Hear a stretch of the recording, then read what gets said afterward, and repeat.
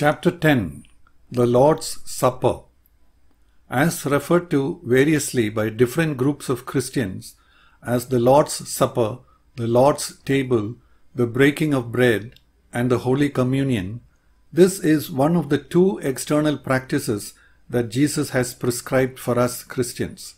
Some add washing of feet, John chapter 13 verses 1 to 20, also to this list.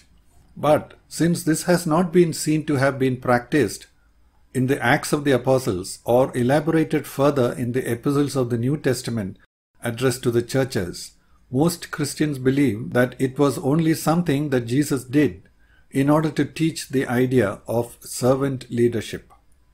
The initiation of the practice of the Lord's Supper was made by Jesus on the night in which he was betrayed and arrested, and it is described in Luke chapter 22 verses 1 to 22 and taught later in 1 Corinthians chapter 11 verses 23 to 34.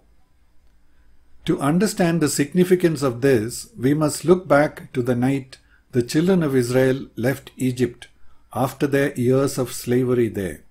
The 10th plague that God brought upon Egypt before they were willing to let Israel leave was the killing of the firstborn in all the families in Egypt. God preserved the Israelites from this calamity by preparing them through a solemn ceremony that later became a festival known as the Passover. Each family in Israel was to take and kill a lamb and sprinkle its blood on the two posts and the lintel of the door of their house. When the angel of death went through the streets of Egypt, he would pass over the houses that had this blood on their door. Afterwards, the Israelites were to celebrate a feast of the Passover on the same day every year.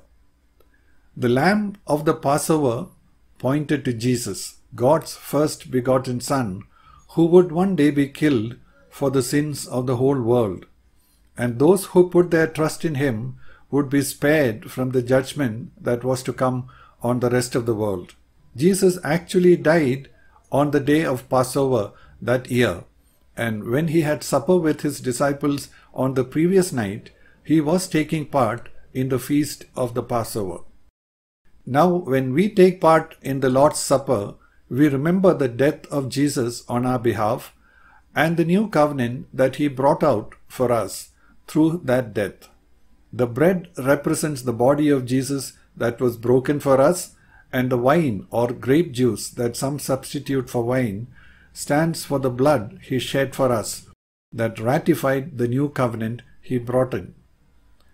Every time we participate in the Lord's Supper, it is an opportunity for us to remember what Jesus has done for us, to give him thanks for it, and to rededicate ourselves with repentance to walking in faith before him.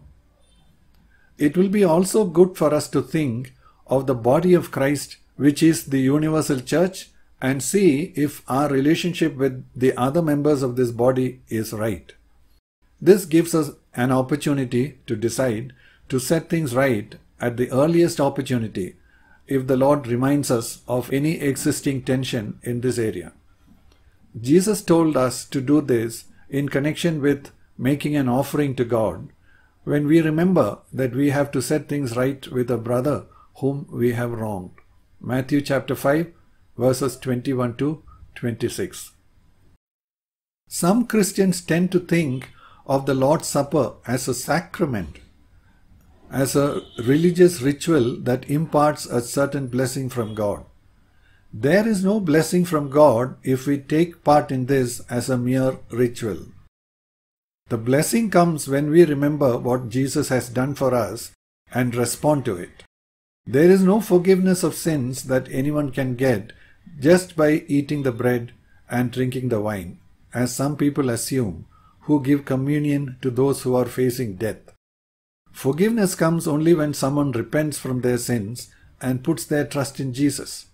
It is also true that when someone who has no personal relationship with Jesus takes part in the communion, he does not receive any blessing.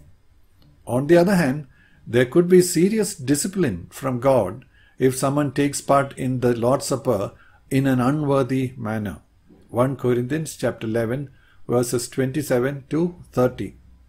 This could range from taking part in a casual or careless manner without thankfully remembering the death of Jesus and responding to it, or taking part when continuing in deliberate sin without repentance. Therefore, it would be right to examine oneself honestly and sincerely before the Lord as we take part. If we then find there are things that need to be attended to in our life, we can confess them to God, repent, and if it would take us more time, make a decision to set things right as soon as possible and then take part. Some Christians seem to be taken up with the external form of breaking bread than with the transactions that go on between our heart and God when we take part. Some argue that it should be done every Sunday, quoting Acts 20 verse 7. But remember, in the beginning days of the church, they used to break bread every day, Acts 2:46.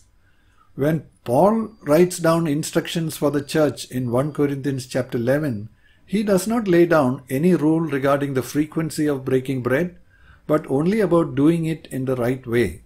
We should not miss the forest for the trees, as they say. Some others point out that the way Jesus broke bread with his disciples was suitable for the Jewish culture of that time, and that it might look foreign to other cultures. Their focus now turns to adapting the procedure to be in line with the local cultures where it is to be practiced now. Many times this only ends up in some confusion which is quite unnecessary. Christianity is very much linked to the Jews and Jewish culture in its origin and history, and instead of trying to eliminate that connection, giving appropriate explanations and pointing out the links may be more meaningful.